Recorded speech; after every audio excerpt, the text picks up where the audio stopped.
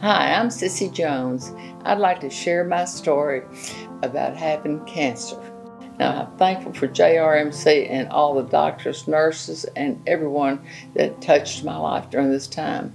But you see, I was 75 years old, busy, been working 20 hours a day a lot of days, was going to California and felt this knot. So I had Amy Cahill check it, did a biopsy, and I went on.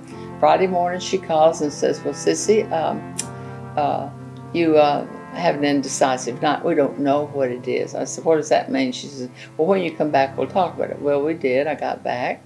Next thing I know, she found out what it was. They had some more tests done, sent me to Dr. Forrester.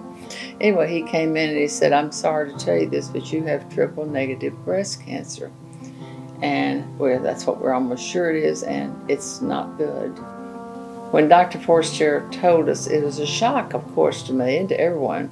And that's when I saw Murphy and Ginger get very, very distraught. And I just looked at him and I said, why are you distraught? We built all of our stories on Proverbs 20:24 with the Lord directing us. He's directing us now.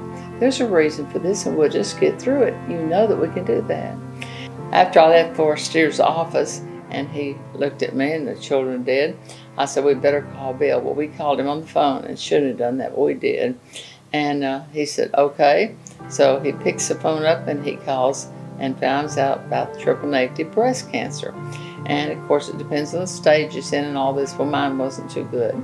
So he called Boston University, which is a research center for this type of cancer. Now, they don't have a cure for it, you see, and we knew that.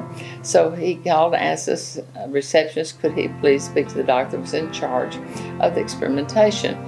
Can you believe that they took his call? The doctor came to the phone, and Bill already had a plane on the runway to take me, so he hung up and said, Mother, I've got an appointment at Boston University right now. I've got the plane ready. I want you to get a few things. I'm picking you up, and we're going. I said, no, Bill, I'm not going anywhere. You see, the love and the treatment that I have gotten at Jefferson so far in my life couldn't be beat. And I'm going to go where my friends are, and I can have this support system. And I know the doctors real well, and I feel comfortable here. And that means a lot, you see, when you have cancer. And he said, Mother, do you understand he can cure this? I said, no, he can't. There's no cure. So I'm sitting right here with the best doctors I can possibly get. I trust them, I know them, and they love me too. So this is where I'm going to be, Bill, but thank you for trying. Little did he know I was going to the head doctor, Dr. T, who he and his nurse, Kelly, have actually carried me on a pillow through this whole entire thing, like the other doctors that I went to there. But I was very sick, and I was really not supposed to make it, and I got to the point several times when I almost didn't make it, but I did make it.